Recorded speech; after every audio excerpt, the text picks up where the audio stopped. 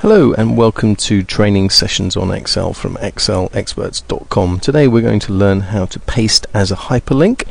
So what you need to do is create a new workbook. Very important that you save it, because if you don't save it you're unable to paste as a hyperlink. Then what you do is you select the place where you want to hyperlink to, you press Ctrl+C to copy, you select another place and you go paste as hyperlink. Notice then that this is underlined, and when you click on it it takes you to the previous place. So we can also go back here, copy, select the next sheet and go paste as hyperlink and click on there, and it takes us back to the original sheet. So paste as hyperlink.